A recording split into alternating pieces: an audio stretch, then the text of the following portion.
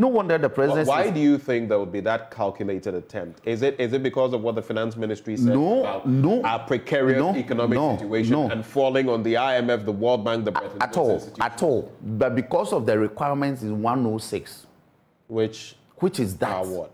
106.8, which is that the president must necessarily act on a bill when there's no such distractions. Now he says that there's an action in the Supreme Court, so I am unable to act. So if he's unable to act, Parliament is also unable to act. Let me ask you this, though. If the Supreme Court, contrary to what you think, yes, if it jettisons this bill, so to speak, and says, Mr. President, based on the law and what we see, it may have X or Y negative impact, and so don't sign it, right? Or it gives its decision, its ruling, which points to the fact that it is not encouraging the president to sign it. What then will Parliament do? Because this then could create some sort of conundrum for the three arms of government. Parliament has proposed a bill. The executive has refused to sign it, which in a way contravenes the law, but he's within his limits. He says it's before court, which it is before court.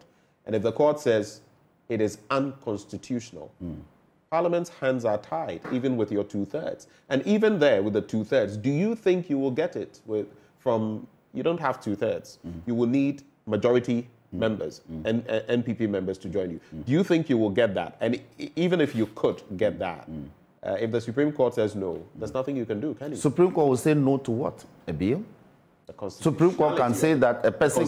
Hold on. Let me give you an analogy. Supreme Court can say that a person cannot come to court to sue on a matter he disagrees with. That will be the converse side of that decision. It means that Parliament cannot function. Parliament cannot do its work.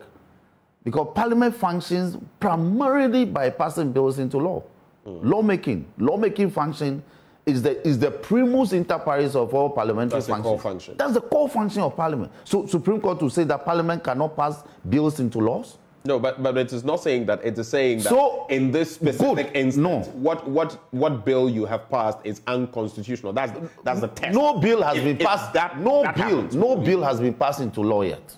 That's the fundamental point I'm making.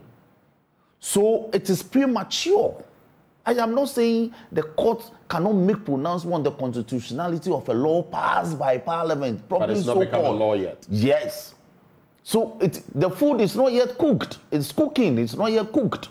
In other words, what you're saying is the president can go ahead and give us assent to this. Which he has yes. Which he has to? Which he has to. Which I will be suing. As soon as we remit this to his office, time will begin to count. If after 14 days he doesn't exercise that, I am going back to the Supreme Court to compel him to perform his constitutional function. You will sue the president? I will sue.